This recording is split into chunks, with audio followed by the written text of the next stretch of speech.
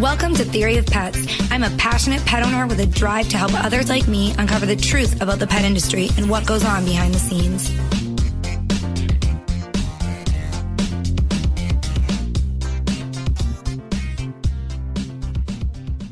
The use of cannabis for medicinal purposes has been gaining a lot of attention recently in both the human and canine fields. It's something that I have looked into as a treatment for some of my own animals. There really is a lot more to it than people think. I think most people look at it as coming from the marijuana plant, which puts some people off. One thing to note about CBD, cannabidiol, products that are infused with CBD is that they are derived from the hemp plant, but they have no psychoactive properties. CBD is a completely natural substance. It's a natural treatment. So when you think of things like side effects, you don't have to worry about those things with CBD, which you do have to worry about with prescription and over-the-counter medications. Obviously, this treatment hasn't been around for a lengthy period of time, so there's a lot of research being done right now on its effects. Not all veterinarians or even human doctors are interested in even exploring this treatment right now because it is new and it is quite controversial. So if it's a treatment that you're thinking about for your pets, there's really a lot of research to be done, and you need to make sure that you're educating yourself on CBD, what it does, what the benefits are, also on the types of CBD products that are available, what would best suit your pet's needs, and then how the products are created. As with everything, especially in the medical field, there are different grades, different formulas. There's different ways of extracting the CBD from the plant, which affects how well it works and how effective it is. So there's really a lot to it. It's not something that you should just jump into and say, oh, I'm going to try CBD treats for my dog or a tincture for my cat. It's something to really educate yourself about. Today, I had the pleasure of working with a company called Pet-Ness. They are a New York-based company. It's a newly launched brand of CBD-infused treats for dogs and tinctures for dogs and cats. They do focus on making their products with organically grown, non-GMO ingredients, human-grade, full-spectrum hemp oil. So we'll talk a little bit about that and the different products that they make and how they can help. I was able to speak with Jeremy Feldman, who is the co-founder of Pet-Ness, and the other co-founder, who is David Nichols. And they give us some information, not just about the company, but about CBD for pets, how you can use it, the benefits of it, and most importantly, what pet owners should be looking for when you're shopping for or starting to look into CBD products for your pets. Hi, Samantha. My name is Jeremy. I'm the founder of Pet-Ness. I've been in the pet industry for about 20 years. I started out as a professional dog groomer and then made my way into dog training. After that, I owned several pet grooming and dog training businesses, and then moved to New York City and opened a business called Pet-Yen, which connects pet owners to service providers. And then after quite a while, and then David and I started Pet-Ness, which is this fantastic company that's CBD-infused pet treats, which is what we're talking about today. So that's a little bit about me, and David just walked in. Hello. I will introduce you to David. So I come from more of the consumer products goods world. I was in the sportswear industry with a company called K-Swiss for many years. And when Jeremy told me he was starting to really do more research and experimenting with all the benefits that dogs can have by having these treats, I got excited and kind of tried to put some of the more branding kind of business strategy pieces to it to complement the fine products he's developed. And Jeremy, was there a reason that you got into CBD for pets? Yeah, actually, throughout my career, one of the things that has really been heartbreaking is seeing pets that were suffering from various illnesses, and the only option that they had was pharmaceuticals that often came with a lot of issues like prednisone and steroids. Dogs were getting sick, they were losing their hair, they were having a lot of internal issues. And when CBD started to become more prevalent, when they started to legalize in California, and we really were able to get enough CBD and put it into pet treats and see really what the results were, we started to see that dogs were just rebounding so much quicker from these, whether it was anxiety or whether it was arthritic or whether it was an internal issue. The CBD was just doing a lot more beneficial without the bad side effects. And that's really what drew me to the product and to developing and working with dogs and introducing them to CBD and seeing the results. And that's what really started me on the journey. And talking about developing the CBD, there's different qualities, I guess you could say, of CBD for dogs and the oils. Can you talk a little bit about what pet owners should be looking for when they're looking into CBD for their pet? Oh, absolutely. So in our products, we first use all organic, full spectrum or broad spectrum hemp oil, which is hemp oil that also has all of the natural cannabinoids and flavonoids and terpenes that are present in the plant. And when they use the CO2 extraction, these different substances stay in with the CBD, and they form what is called the entourage effect, which means that they work synergistically with the CBD to provide a way more potent result than just the CBD by itself, the isolate. So we recommend that pet owners who are interested in trying CBD, they look for a full spectrum or broad spectrum CBD that still has all of the natural substances, the flavonoids and the cannabinoids that are present in the hemp plant. Perfect. And when you're looking for CBD products, obviously there's different things like the infused treats, the oil itself. What are the differences between those products? Good question. So we have 3 different treats in our line, and I'll describe them, and that will help you overall understand what's the best delivery system. So we have a soft chew. And the nice thing about soft chews when you work with CBD is you can add different botanicals into the treat to add to the effect. So, for instance, if you're looking for mobility, we can add MSM, we can add glucosamine, we can add turmeric, milk thistle. So, with CBD and a soft chew, that gives you that opportunity to add botanicals for a synergistic effect. Now, there's also CBD oil or tincture.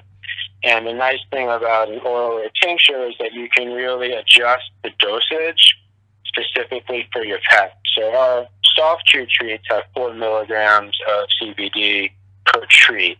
So perhaps you're interested in maybe a bigger dose of CBD, or if that has a more serious issue, or you don't find that the 4 milligrams is effective enough.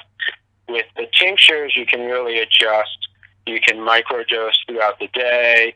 You can add maybe it's something that is specific and nervous situation, like a thunderstorm, a car ride, vet visit. You really want to make sure that your dog has enough CBD to get through that event. That's a great reason to have the tincture. And we also have a baked biscuit, and that's another great way to deliver CBD. And with the baked biscuit, we can't add the different botanicals because it goes through a cooking process, but with a baked biscuit, it allows you to give a treat at all times of the day. You can keep a biscuit in your car, you can keep a biscuit in your pocket, and whenever you feel like your dog needs a little extra dose of CBD, you can just throw them a biscuit, and that's a great delivery system as well. So we recommend deciding what your dog needs and then buying a CBD product based on that. You touched just slightly on the anxiety issues that CBD can help with, like thunderstorms, vet visits, car rides, that kind of stuff. What are some of the other things that pet owners might be interested in using CBD to treat in a natural way instead of prescription medications? Yep. So aside from anxiety, absolutely the biggest category is inflammation, joint pain, joint protection, arthritis, anything that has to do with the dog experiencing pain in the bones, in the joints, nerves, CBD. The CBD2 is one of the main CBD receptors, and that specifically targets those areas. The CBD1 it targets the brain, and that's our endocannabinoid system. And CBD1 is brain specific. CBD2 is specific to the immune system, to joints, to bones, to organs, to cells, and that's really another way a pet owner can use CBD for pain, for inflammation, for joint protection. Are veterinarians big on recommending CBD, or is it kind of something that's still growing in the industry? In California, up until I think just recently, the last few weeks or so, veterinarians were not allowed to discuss it with their patients, and their doctor standing would be in jeopardy through the veterinarian board. But I think that's just most recently changed. So all the momentum is going where veterinarians are getting more involved in testing and doing more research. And just as, the hemp bill really helped with that, to kind of first allow veterinarians to legally discuss it with a lot of their patients, et cetera. Yeah, that's great for California. Yeah. I think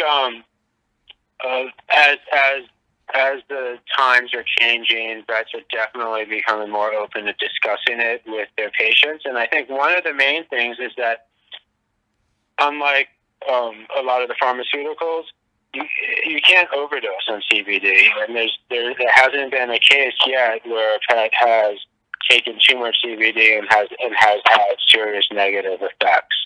So it's a very safe, and it's effective, and it's also very safe, so vets are feeling more and more confident on recommending it to their patients. There's very little side effects. Some dogs don't react and don't have the great effects that other dogs get from it, but no dogs yet have had bad effects. So that's something that I think is important, and vets are finding to be confident when they start recommending CBD. When you were talking about during your introduction, you mentioned that you had, or early on in the conversation, you mentioned about how in your experience of being a dog trainer and so forth, and finding healthy products that were effective. I mean, can you speak to some of that as well, in the context of what she was asking? Well, it's just that I'm chiming in. He's asking Jeremy, but just there wasn't this type of product available before. Right. And really, this is a pioneering process.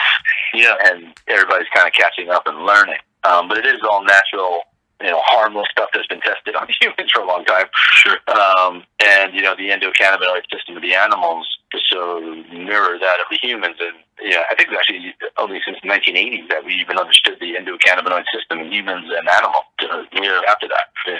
So, so the science is catching up. And it just wasn't available for people to I mean, you weren't allowed to research it. You weren't allowed to process it.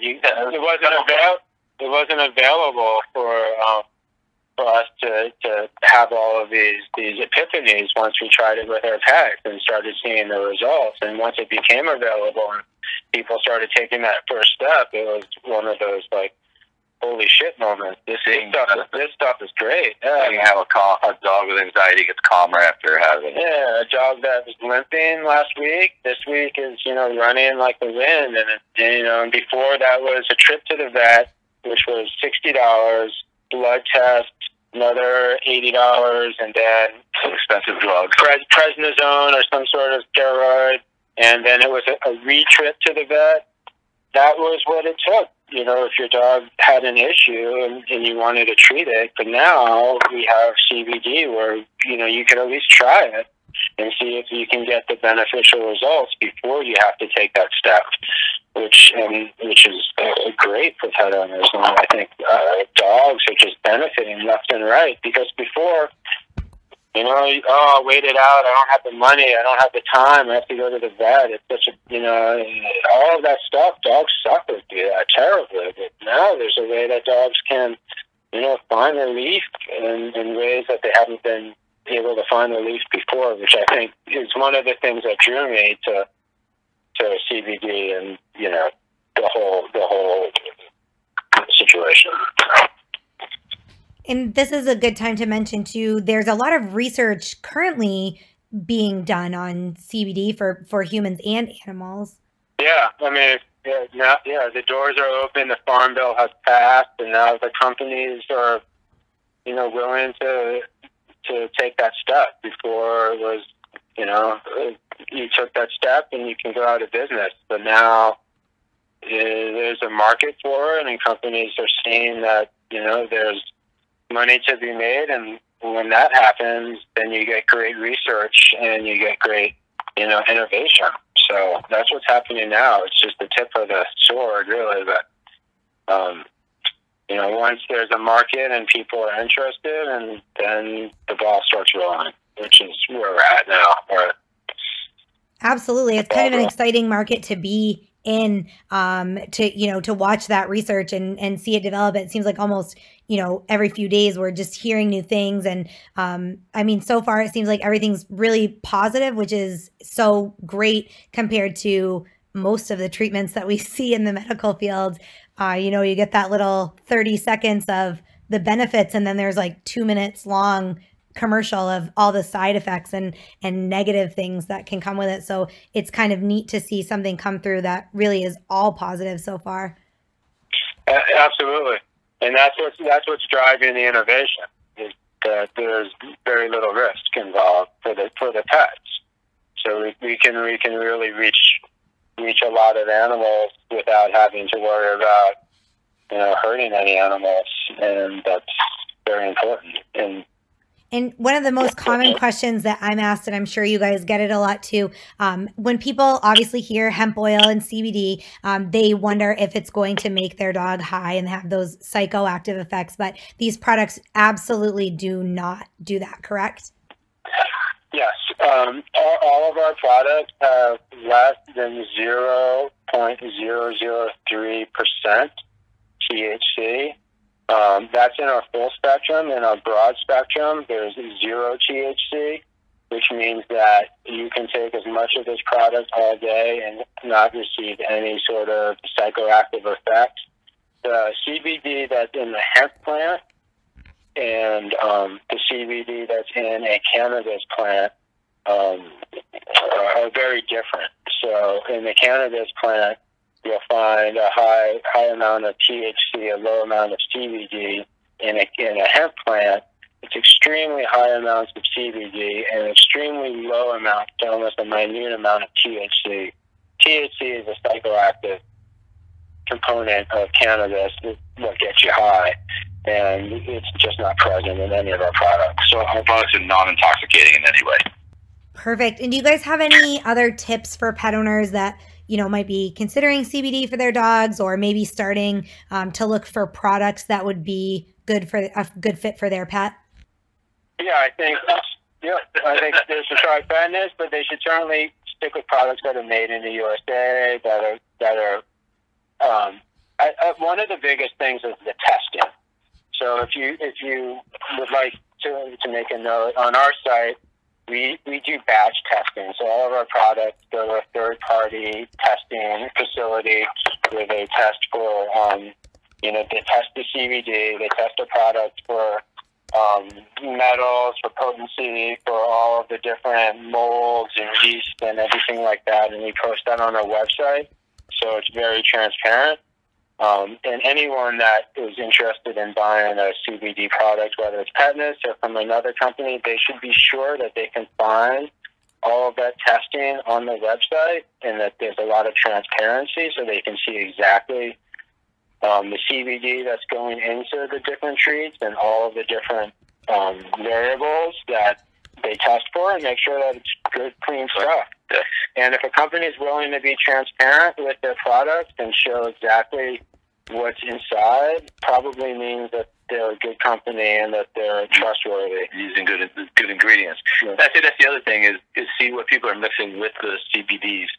So in the majority of our soft chews, again, as Jeremy described, they're really formulated for function.